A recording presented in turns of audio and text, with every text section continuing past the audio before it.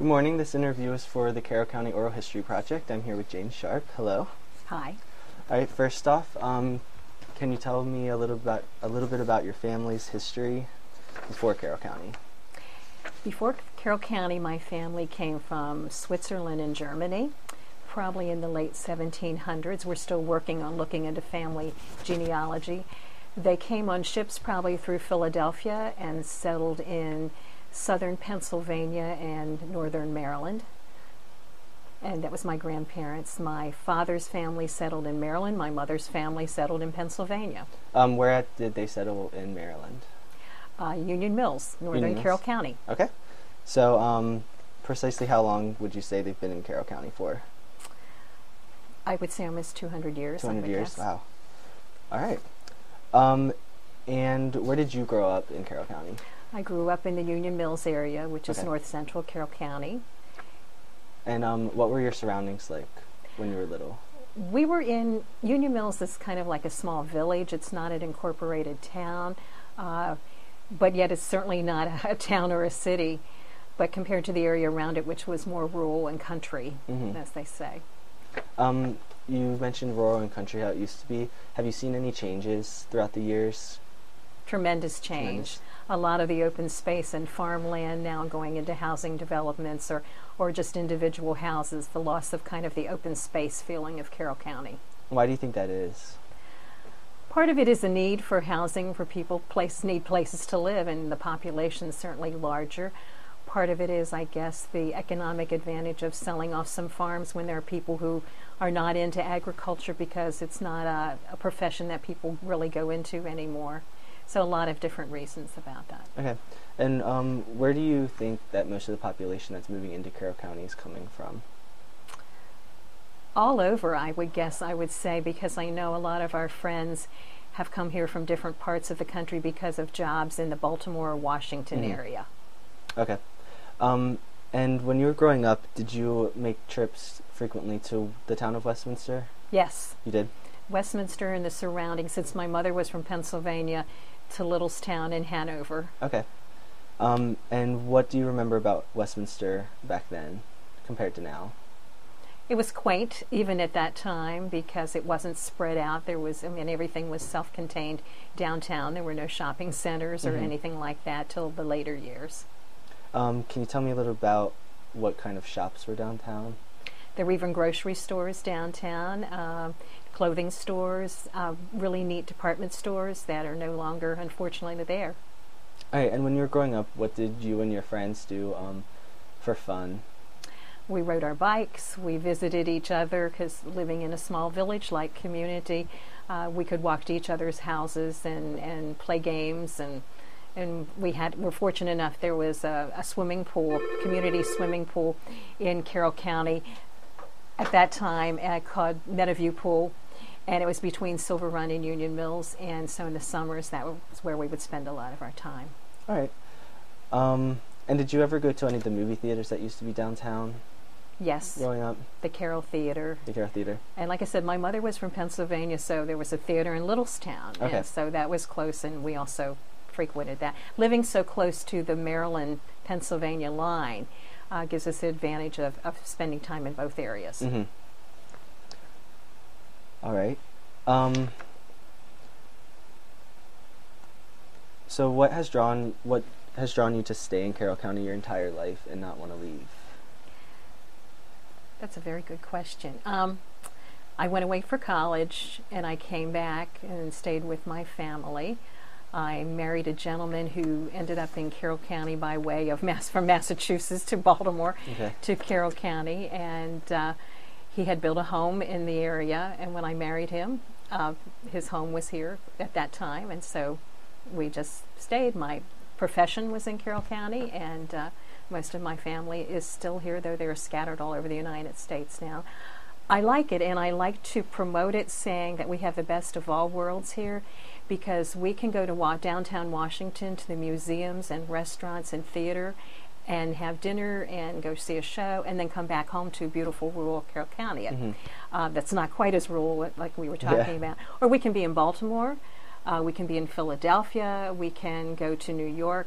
We're on the East Coast, and we pretty much have access to everything, but yet to be living in a very nice, unurban lifestyle. So do you think you'll ever move at this point? No, I don't think so. I really don't know. Who knows what the future would bring. Probably not far from this area. Okay. So you mentioned your profession. Can you talk a little bit about what your profession has been throughout the years? Yes, I've been a librarian at McDaniel College for many years, which was formerly Western Maryland College when I started here. It was the job that was available at that time. My training was to be a children's librarian, but there was a job opening at the college, and so I took that profession, and I love the college atmosphere. So do you think that the college has helped change Carroll County at all because you've been working here? Like, have helped it urbanize or not? I don't know. That's a good question. I think the college has always been an important part of Carroll County, but I think it's a hidden gem. Mm-hmm. Although we talk about the college, we talk about it being on the hill. I don't know how many really strong opportunities there have been to really interact. For me, there was interaction all during my life because the college provided facilities for all county activities. There was in the spring something called an Estedfed, which is a choral festival. And the biggest place to have it was Alumni Hall on the campus, where all the county schools brought together choruses and performed there. Other programs and things that were performed on campus because the campus at that time provided the large meeting area, as it does now for the high school graduations. Where did you attend high school in Carroll County? I attended high school at Westminster High School. Westminster? And at that time, was Westminster the only high school in the Westminster area? Yes, there was the Catholic school, St. John's, at that time, that went to high school. But Westminster was the only one in the Westminster area. What was high school like for you back then? Just like a story or something that just... It was good. It was good. It was in... I'm not going to reveal the year. No. It was good. It only was 3 grades. It was 10th through 12th. Okay. Because there was a junior high school at that time. And that went 7th, 8th, and 9th. And most of us, we went to smaller elementary schools out in the county and came into the junior high school in 9th. Well, I came in 9th grade at that time when my elementary school, junior high / went to 6th grades. Okay.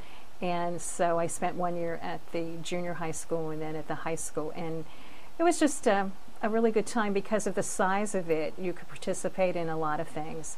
And it wasn't quite as big as the high schools are now, and I think that kind of lends it to just a little more community type. Mm-hmm. Do you think education has changed since you were in high school to what it is now? Drastically. Drastically. There's so many more opportunities for students. We had like 3 lines that you could go to: an academic going to college, commercial, which was going out into the business world, and then a general education type of thing. So you really had to select one area and really kind of work into that area and not really spread out, having different things to try. Mm-hmm. I think students really have a lot more advantages now. Technology is certainly a big one like that. They have more course selections and things to do like that. How else has technology changed the county? I think it has. I think the county can even go greater strides with technology because some of the homes do not have really good internet access. You call up some of the companies and they say, well, yes, we offer this. You see it advertised on TV, but it's not in your area. So, and I think the county can be influenced. I think there are ways of communication the county could use with technology that's not really there yet, because if you don't get the cable, if you don't have cable, you don't get the cable stations that do all the local county programs. If you're on a dish satellite, you don't have that opportunity to keep that community connection in this day and age, and I think there has to be a better way. And is the reason why people can't get cable in the county, is that because it is still considered to be more suburban and rural? I don't know if they think it's economically advantageous to it. I know where we lived formerly that everyone would have had to agree to pay for it, or one person would have just had the whole financial responsibility for it in a particular area. So like your neighborhood Yes. would all have to come together? Okay. And going back to high school, do you see any major changes in the way that students were when you were in high school compared to how teenagers are now? I think there's more peer pressure, tremendous peer pressure, tremendous pressure in many different ways of having different types of things, being part of this crowd or that crowd, or I think there's a lot more, I'd hate to say bullying or strained relationships. It amazes me when I hear about girls fighting in high school. I mean, that would have been, to be gender specific, that would be unheard of when I was in high school. That, you know, people got along or you stayed with your own group, and there wasn't this tremendous, I think, dislike or hate or polarization among groups like that. I mean, we had separate groups and things like that, but I mean, there were no animosity between them like you see today. What do you think the result is? Because, like, the result for that is? I think that students don't get the trust and the sense of community that you get when you are able to be closer and trust the people around you, and not focus on, you know, well, what somebody's going to think of you, and what, you know, if you don't have this or don't have that, and, you know, that people are going to not like you, and tremendous pressure to be dating even nowadays. I mean, that's a tremendous pressure, and to be, you know, exclusive dating. If I like one person, I can't be with another person, or my group isn't going to like them. I think it's tremendous pressure. I think parents have more pressure on kids to achieve, and they want everybody to be in AP classes and things like that, and not the respect for being at whatever level you are and doing your best. And do you think that's a direct result with the more urbanization of Carroll County, or do you think that's just more of a general national? I think it's general, more national. Okay. It's probably changed here because of a larger population. Okay. And with the urbanization of the county, how do you think that's affected the county economically, politically, socially, everything like that? Like with the highways coming in and being built, the shopping centers. It's a mixed blessing, because it's really wonderful to have more restaurants in the area, and more things that you can do, and more services. Like when I grew up, there was not a local hospital. There is now a wonderful Carroll Hospital Center and doctor's offices and more things. So I think that the growth has brought things like that. I mean, larger schools, like we said, larger schools and better advantages.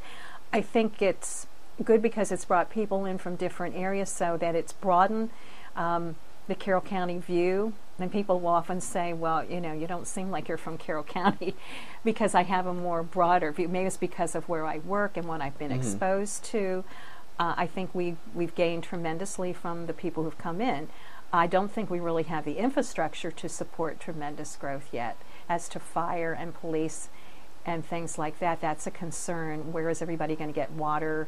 How is everybody going to take care of I'm concerned about the ecosystem. I mean, you can't just build. And where I live, we're particularly concerned about the airport expansion. And people say, well, it's going to bring lots of jobs. Where I live off of 97, which is tremendous traffic, because a lot of my friends and other people live in Pennsylvania, but come down to Maryland, which fills the highways. People from Maryland go to Pennsylvania and work also. It works both ways. The highways are tremendous. I don't think the jobs are here. I think most people in my neighborhood, some work in D.C. I mean, some travel at least an hour or so from work. I'm very fortunate. I travel closely. As I say, I think it's a mixed blessing. We certainly have become a more enriched community. I like to see more cultural things for people to do. We do have it with 2 colleges in the community, with the Carroll County Arts Center being a wonderful repurposing of an old movie theater. It certainly brings a lot to the community. But we have places to go yet. We need to grow. Downtown Westminster needs to step up, that people really want to go there. We lose small businesses. Yeah. And that's the concern. I mean, I love having a Walmart here. or things like that. I'm not anti things like that, but we also need to have some growth in small businesses. How would you consider getting back to that, like getting back to the small businesses without losing the Walmart or anything like that? I think we need to encourage them. I think we need to know they're there. I think we need to just be more aware and to be maybe more economically supportive of small businesses. Okay. What do you think overall is the biggest change that has happened to Carroll County in your entire lifetime? Traffic. Traffic? Traffic, which comes with everything along with it. I love living here. I hate a 3-mile drive that takes 20 minutes. Wow. In the evening, it takes a lot of patience, but maybe we all need to have some patience with it. It's good to have the advantages of having a hospital and having businesses that are close by that we can support and use. It's wonderful living in communities that are more, there's planning going on and not just crazy economic development. Yeah. I get concerned about that. Huge houses built on small tracts of land. Where I live, I'm very fortunate because I'm surrounded by a horse farm and a golf course. And so I think I have the best of all worlds there in a small neighborhood with still rural characteristics. And I really hate seeing the farmland disappear. Yeah.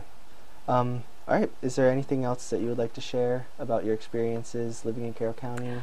I feel very fortunate to have grown up in Carroll County and the school systems and the communities that I have with my church and with other groups that I've been involved with over the county. I think it's a wonderful place to live. I get concerned about it, but I wouldn't want to live elsewhere. And I always tell the people, my relatives, a lot of them are living now in Carroll County that were from other places in the country, my married family, the family I'm married into. And I say, well, those of us who've been here knew a good thing, and the rest of you have just come to join us. All right. Well, thank you very much for talking to me, Jane. Thank you. It's been a pleasure.